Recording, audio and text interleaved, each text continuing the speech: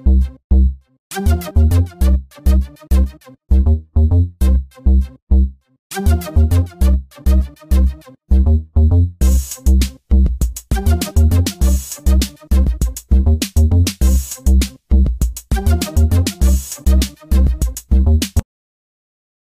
YouTube, in this video I'm going to be going over the visual properties in Camtasia Studio 8.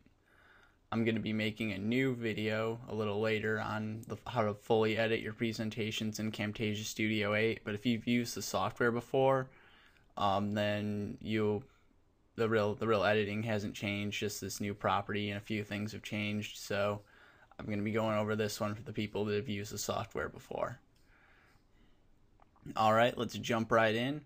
What the visual properties is it will allow you to create flash style animations in your screencast using images or callouts. I've been hoping Camtasia would add something like this for a while. It adds a bit of depth and professionalism to your screencasts. Alright, and I'm sure you're all dying to see how it works. Let me click out to a point in my video, find a good spot. Alright, here we go. Okay, so to get the visual properties started, we're going to need an image. I'm going to add a callout. Let me shrink it down to the size I want.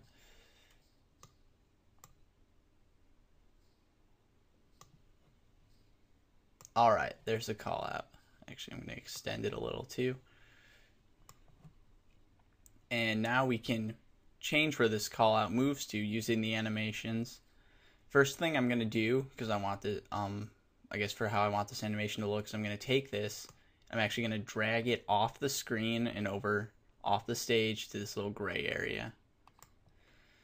But now I'm going to go on to my call out on the track 3 that says pointy arrow, go a little out on the timeline, and then I'm going to go over to the visual properties tab. I'm going to click this green add animation. And all I have to do is grab my arrow, and I'm going to drag it over to the calculator. And when I play this back,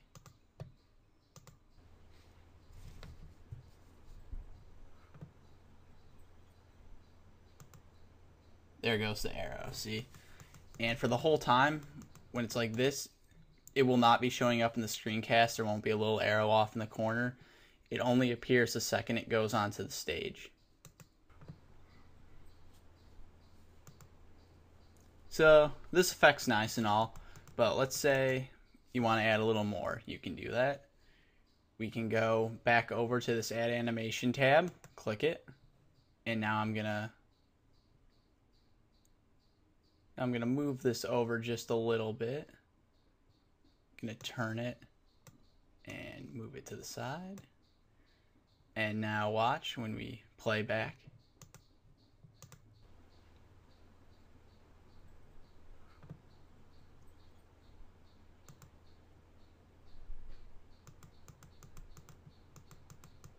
Very nice, looks very nice.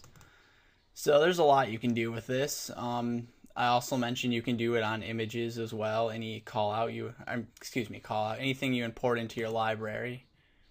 Something in.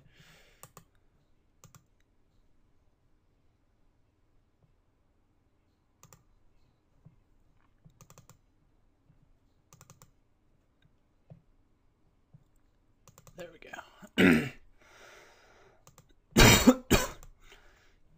Alright, so let me get back onto my screencast. Let's see, alright, I'll do it here. Okay, I'm going to drag this image onto the clipboard, like so.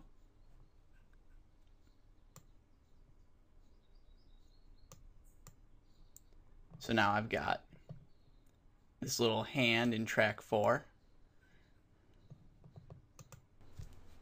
Let's see. And I'm going to add some animation effects to that. I'm going to shrink it down first. And it's exactly the same. You can keep it on frame or pull it off. I'm going to pull it off frame like I did with the first one. And just go back over to that visual properties tab. Let's go over here, add animation.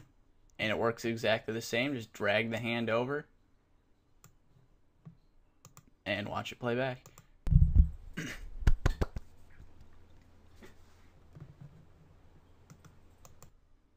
Alright, if you found this video helpful, please subscribe to my channel, and thank you for watching.